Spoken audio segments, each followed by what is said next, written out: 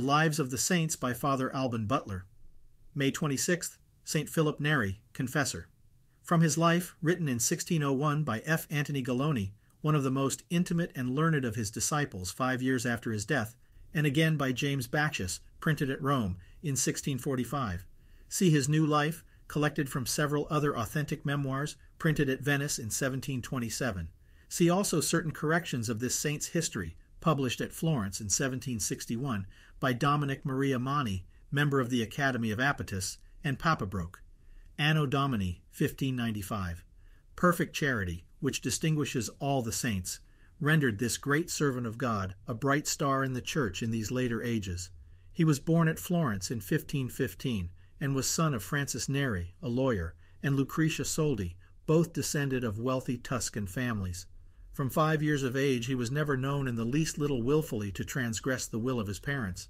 Once indeed, a sister disturbing him on purpose, while he was reciting the Psalter with another sister, he gently pushed her away, for which action his father chid him, and this he bewailed with many tears as a great fault. He was very patient in sickness, and so mild that he seemed not to know what anger was. When he was only 11 years old, he visited the churches very much, and prayed and heard the word of God with singular devotion. Such was his pity, his reverence and respect to superiors, and his humility, sweetness, and affability to all, that he was exceedingly beloved, and was commonly called Good Philip. Having finished his grammar studies when he was 18 years of age, he was sent by his father to an uncle, who lived near Mount Cassino, and was very rich by traffic, not to learn his business, but to be his heir. But Philip, feeling in his soul ardent desires perfectly to follow Jesus Christ, and fearing the dangers of dissipation and of entangling his soul in the world, soon left his uncle, and went to Rome in 1533. There being taken into the house of Galeotto Caccia, a Florentine nobleman, in quality of preceptor to his children, he led so edifying a life that the reputation of his sanctity was spread very wide, and reached Florence. Ordinarily he ate only once a day, and he could hardly be brought to add to bread and water a few olives and a small quantity of herbs. He spent much time retired in a little chamber, passing sometimes whole nights in prayer, in which exercise he was favored with abundant spiritual delights. His pupils made an admirable progress under his care, both in virtue and learning, and in the meantime he studied philosophy and divinity in such a manner as to distinguish himself in the schools. Everybody sought his acquaintance, but in this particular he was very cautious and reserved, for fear of falling into bad company, or at least of losing any part of his precious time. It is the observation of a modern philosopher that 1/4 of an hour a day given to superfluous or unprofitable conversation amounts to a very considerable part of the longest life, in which the necessities of age and nature make always large abatements, and reduce action to a short span, in which we are to lay in provisions for eternity. This reflection made the saint extremely solicitous to husband well all his moments. Philip gave to his neighbor only that time which duty, mutual edification, and charity required. He was moreover sensible that even saints complain that they return from company less fit for prayer, and seldom without some wounds in their soul, and that the idle conversation of the world always blows upon our hearts that contagious air of vanity, pride, and love of pleasure which it breathes, and which is always so much the more dangerous, as its poison is the more secret. Notwithstanding his precautions, the devil found means to play upon him his wicked agents. Certain lewd young men made an assault upon his chastity by impudent discourse, but he spoke to them with so much piety and strength that he softened their hardened hearts into compunction and converted them to God. Against temptations he armed himself by prayer, fasting, and humility. Yet he sometimes felt assaults on buffets of the flesh till 50 years of age, but for the 30 last years of his life was as free from all rebellion of that domestic enemy as if he had been without a body, as he declared to Cardinal Baronius, pouring forth at the same time a torrent of tears for his sloth and ingratitude in making no return to God, as he said, for the grace by which he had always preserved his virginity, spotless in mind and body. He practiced a universal mortification of his senses, often even in the smallest things, saying that frequent self-denial in little things is necessary for us, that we may conquer in greater conflicts. To such a degree did he carry his love of holy poverty, that when he came first to Rome, he would accept of nothing from his fond father but 2 or 3 shirts, and he kept nothing in his little room but a poor bed, a few books, and a little linen, which hung upon a cord against the wall. To all kinds of pastime he was an utter stranger, contriving to find necessary relaxation and exercise in works of charity or devotion, as in going from one church to another and visiting hospitals. Even during the course of his studies, he gave a great deal of his time to prayer, and every day visited all, or at least some of the 7 churches appointed to be visited by pilgrims, which are several miles asunder, and some of them without the city. He often spent the whole night in prayer before the door of some private church, and especially over the relics of the martyrs in the cemetery of Calixtus. Often, when overpowered by sleep, he took a little rest on the ground in a porch of one of the 7 churches. While he was yet a young student in philosophy, he never called to mind the sufferings of Christ, or reflected on the sins and ingratitude of men, or cast his eyes upon a crucifix without melting into tears. After he completed the course of his theology, he took some time for the study of the Holy Scriptures and of the Fathers, the 2 sources and eyes of that science. The canons and laws of the Church, containing the precepts and admonitions of her pastors and councils, are a necessary and excellent rule for the direction of manners among Christians, and a skill in some parts of the canon law is very requisite in a pastor of souls. St. Philip therefore made the study of the canon law a part of his care, and became in a short time an oracle in all sacred studies, to whom many learned professors resorted for advice in their difficulties.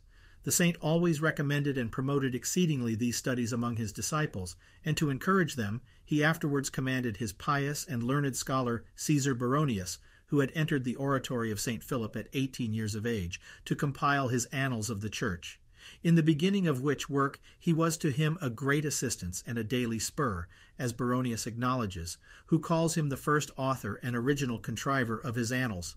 St. Philip was one of the best scholars of the age, but being desirous to approach nearer and nearer to Jesus Christ, whose sweet attractions he continually felt in his soul, at 23 years of age he sold even his books for the relief of the poor.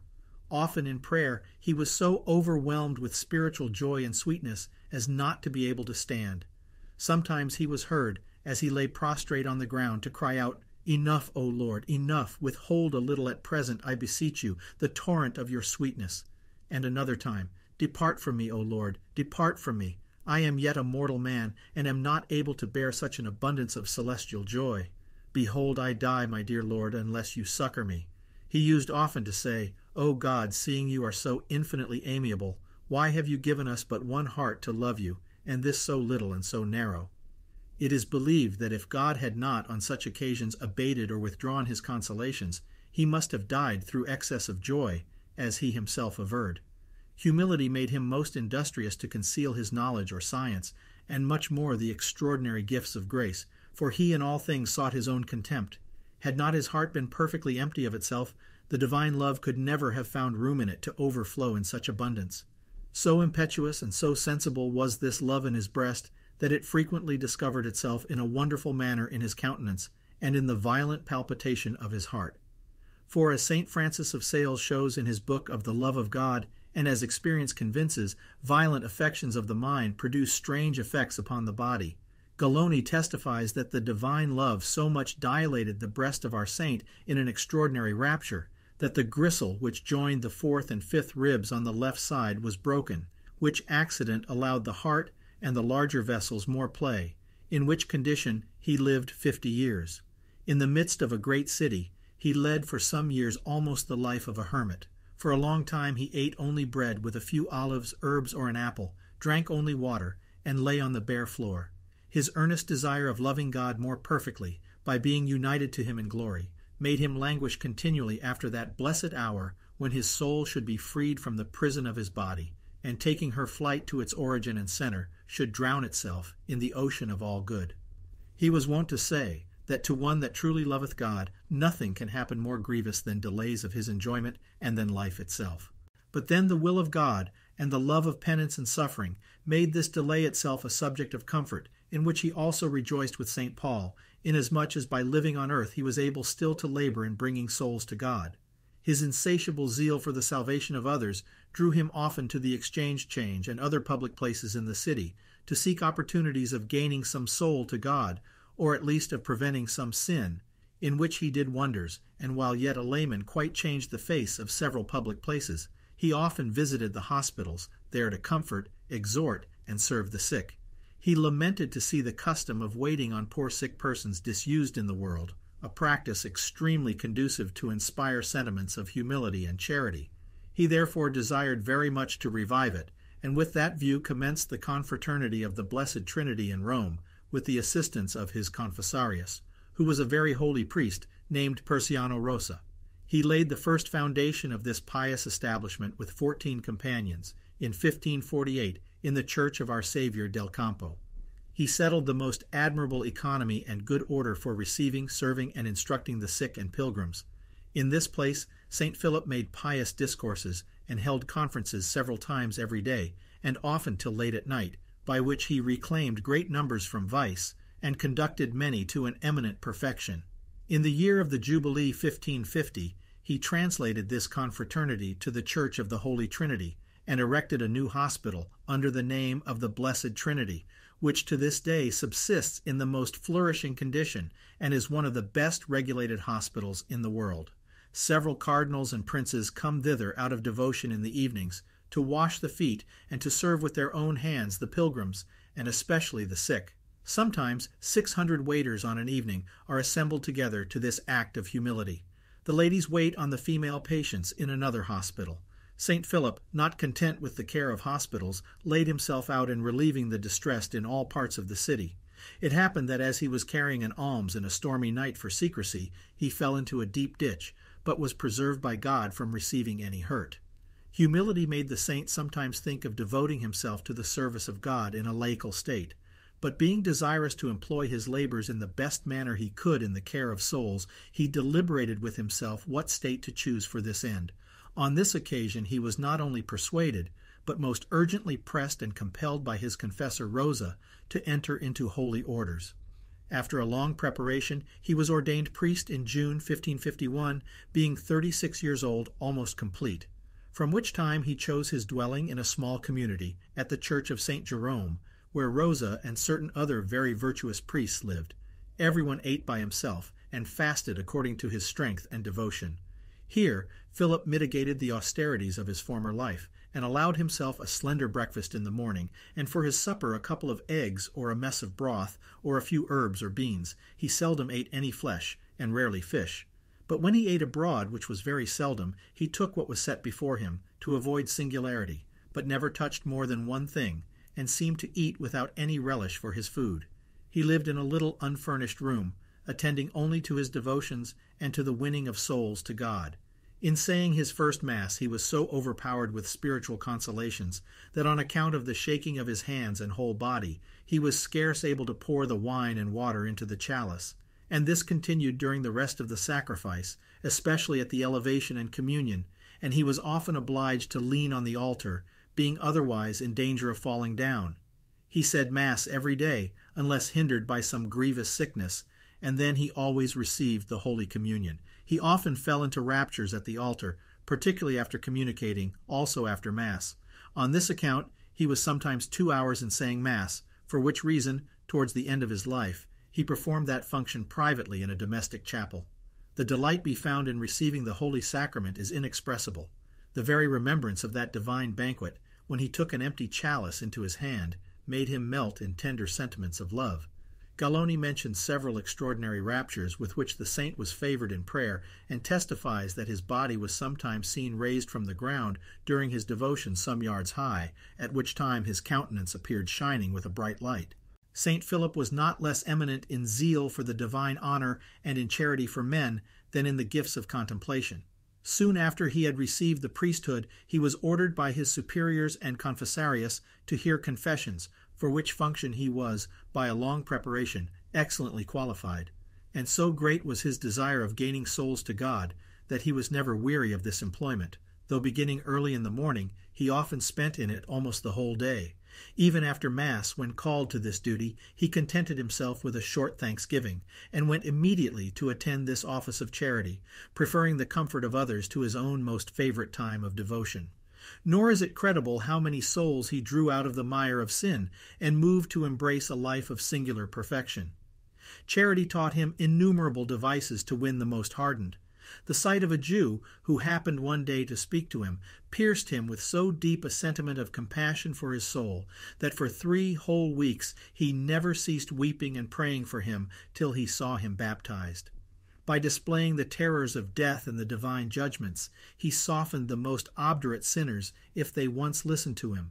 Those who shunned him for fear of the remedy of their spiritual diseases, he often gained by addressing himself to God in their behalf in fervent prayers. One he converted by desiring him to say 7 times every day the Salve Regina, kissing the ground in the end, and adding these words, "Tomorrow I may be among the dead."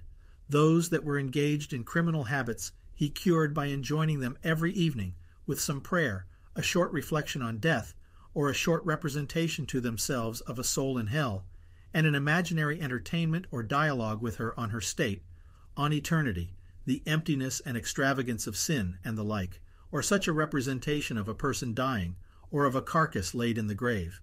He had an excellent talent for exciting penitents to compunction, and in inspiring them with a sovereign abhorrence of all sin, also with assisting them to discover the occasions and sources of sin, and to cut them off. In this consists very much the fruit of repentance. The occasions and approaches of the evil must be retrenched. The cancer must be entirely extirpated, with every string of its root. The least fiber left behind will push forth again, and with more vigor than before. Here the penitent must not spare himself, whatever it costs him, though he part with an eye or a foot. It is by the neglect of this precaution that so many conversions are false and counterfeit, and that relapses are so frequent. Our skillful director was careful to lay the axe to the root, and not content to draw souls out of Sodom, he obliged them to quit the neighborhood and fly to the mountains, to the greatest distance from the danger. With this precaution, the other remedies which he applied all produced their desired effect. The saint, by the lights which the purity of his affections and his spirit of prayer were the means of obtaining, and by his learning and singular experience in the paths of virtue, conducted fervent souls in the maxims of heroic perfection. He sometimes miraculously penetrated the secrets of the hearts of others, and in particular knew hidden sins of impurity by the stench which such sinners exhaled, as several testified after his death. To one he said that he perceived such a horrid stench to come from the person infected with this filthy vice that he never found anything so noisome. To some who had criminally concealed such sins in confession, he said, "To me you cast forth an ill savor. You are fallen into such a sin of impurity. East out the poison by confession." His thirst for the salvation of souls made him earnestly desire to go to the Indies, but he was dissuaded by those whom he consulted, who told him that Rome was his Indies, a large field for all his zeal and labor, which would furnish him with an ample harvest. The saint received all that resorted to him in his chamber, and was wont to instruct them by daily conferences with incredible unction and fruit. Evil eyes could not bear so great a light, and certain envious and malicious persons derided his devotion at Mass and his other actions, and by the most contumelious discourse and outrageous slanders insulted his person and blackened his reputation, all which he bore with meekness and silence, never once opening his mouth in his own defense or complaining of anyone, but rejoicing to see himself meet with scorn and contempt. Often, when he was reviled, he exulted with joy. One of these slanderers was so moved by seeing the cheerfulness of the saint's countenance and his invincible patience, while another cursed and reproached him in the most bitter terms, that he was converted upon the spot, undertook the defense of the servant of God, and entered upon a penitential and edifying course of life. The author of all these injuries and affronts, moved also at the saint's patience and mildness, of his own accord came to him, and upon his knees begged his pardon, which St. Philip willingly granted him, and most kindly embracing him, received him into the number of his children. The man of God said that if we ask of God patience and humility, we ought to rejoice and thank him when he sendeth us occasions of exercising those virtues, which are not to be obtained but by crosses and frequent acts of them. Another time, when he had opened his oratory, certain persons accused him of pride and ambition, and that he loved and affected to be followed by the people. Upon which complaints the vicar of Rome gave him a sharp reprimand, forbade him to hear confessions for 15 days, and to preach without a new license. He moreover threatened him with imprisonment if he did not leave his new ways of proceeding. The saint modestly answered that he was most ready to obey his superiors in whatever they should command him. He excused the authors of his troubles in the best manner he was able, and with cheerfulness said to his friends that God had permitted him to be so treated that he might become humble. By his patience and modesty this storm blew over, and after an inquiry into his conduct, leave was given him to live after his wonted manner, and to draw sinners to God by such means as his prudence should suggest, after which his chamber began to be frequented by many of the prime nobility, to the singular profit of their souls. His charity for all seemed to have no bounds, but when he did but look on notorious wicked men, he could hardly contain the abundance of tears which compassion moved him to shed. Desiring by all means in his power to help his neighbor, he, by his conferences, laid the foundation of the Congregation of Oratorians in 1551. Several priests and young ecclesiastics associating themselves with him began to assist him in his conferences and in reading prayers and meditations to the people in the Church of the Holy Trinity. They were called Oratorians because at certain hours every morning and afternoon, by ringing a bell, they called the people to the church to prayers and meditations. In 1564, when the saint had formed his congregation into a regular community, he preferred several of his young ecclesiastics to holy orders, one of whom was the famous Caesar Baronius, whom for his eminent sanctity Benedict XIV, by a decree dated on the 12th of January 1745, honored with the title of Venerable Servant of God. At the same time he formed his disciples into a community using one common purse and table, and he gave them rules and statutes. He forbade any of them to bind themselves to the state by toe or oath, that all might live together joined only by the bands of fervor and holy charity, laboring with all their strength to establish the kingdom of Christ in themselves by the most perfect sanctification of their own souls, and to propagate the same in the souls of others by preaching, instructing the ignorant, and teaching the Christian doctrine. The general he appointed to be triennial, but was himself, much against his will, chosen general for life, though he afterwards found means to obtain a release from that burden by alleging his age and infirmities. This happened in 1595, when Baronius was chosen his successor, though that great man left nothing unattempted to remove the burden from his shoulders. St. Philip, who dated the foundation of his oratory in 1574, obtained of Pope Gregory XIII the approbation of his congregation in 1575. Its constitutions were afterwards confirmed by Paul V in 1612. The same Gregory XIII bestowed on the saint the church of Our Lady of Vallicella, which was new built in a finished taste by exquisite architects, whence it is called the New Church. St. Philip took possession of it in 1583, but his congregation still continued to serve also the Hospital of Pilgrims of the Holy Trinity. The saint lived to see many houses of his oratory erected at Florence, Naples, San Severino, Anxur, Lucca, Fermo, Panormo, Fano, Padua, Vicenza, Ferrara, Thonon, etc. He established among his followers the rule of obedience and a total abnegation of their own will, saying, "This is the shortest and most assured way to attain to perfection." He was so great a lover of poverty that he earnestly desired always to live destitute of worldly goods and in a suffering state of indigence. He strictly ordained that none of his congregation should have to do with the purse of their penitents, saying, "It is impossible to gain both their souls and their goods." This holy man lived equally reverenced and beloved by the Popes Pius IV and Viv, Gregory XIII and XIV, and Clement VIII, and by other great men, particularly by St. Charles Borromeo.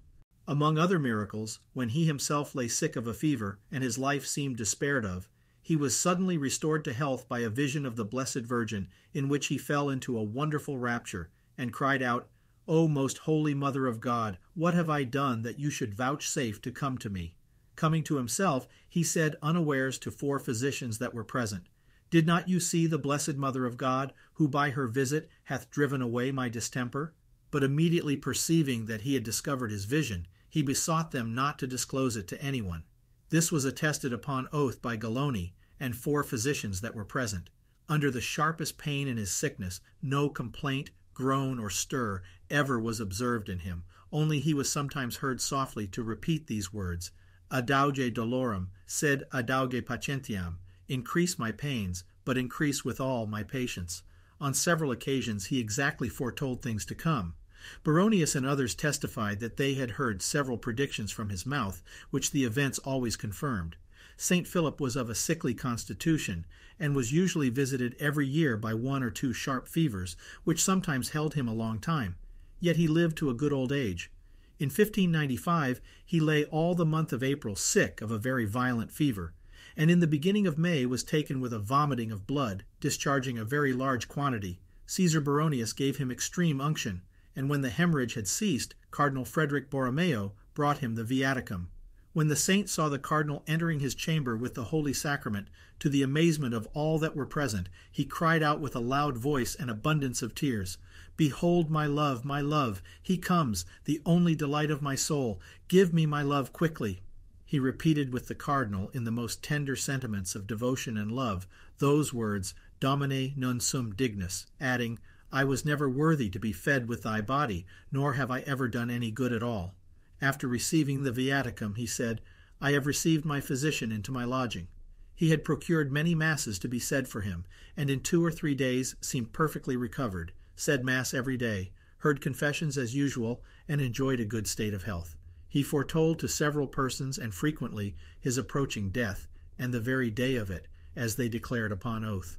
On the 3 last days of his life, he was overwhelmed with more than ordinary spiritual love, especially on the day that he died, on which he counted every hour, waiting for the end of the day, which he foresaw to be the moment in which his soul would engulf itself into the ocean of immortal bliss.